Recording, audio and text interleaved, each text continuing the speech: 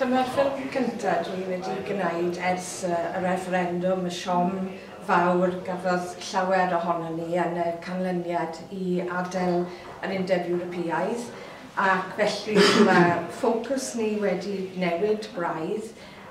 Nawr yn y Senedd, dyn ni gyd yn trafod y dyfodol a meddwl am rôl Cymru a lle Cymru yn y dyfodol a sut mae hynny yn mynd i ddatblygu.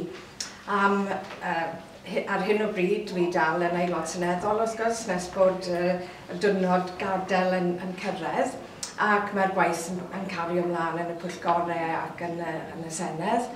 Ac mae Brieg Dafydd wedi bod gyda ni yn y Senedd ers mis Ebrill yn gweithio gyda ni fel stagiaire, fel ni'n dweud, neu intern. Ac mae Brieg wedi teithio llawer i rannau eraill o'r byd, a nawr Mrwsel a wedyn yn mynd nôl i Gymru. Beth, dweud rhywbeth am y profiad y ti wedi cael yma yn Mrwsel ac yn y Senedd? Ie, wel, mae wedi bod yn brofiad anhygoel, rili. I ddod yma gweld sut mae popeth yn gweithio. A i gallu gweithio hefyd gyda Hedydd a chithau'r deian. Ond hefyd, siom fawr o gydwyddodd gyda Brexit. Ti wedi bod yma yn ystod cyfnod mwyaf rhyfedd. Rhyfedd, ie. Un o'r cyfnodau mwyaf pwysig yn ein hanes. Ie, dyna mae lot o bobl wedi bod yn gweithio i ysgol. Bod yn mewn ffordd lwcus iawn i ddod yma yn ystod y cyfnod hyn. So mae'n amser od iawn i ddod. I fel hwnnw yn Cymru. Ie.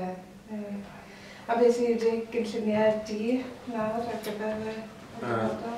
Dwi'n mynd siŵr eto. Dwi'n mynd getre a ymlacio yn gwybod nesaf. Dwi'n sy'n benfro.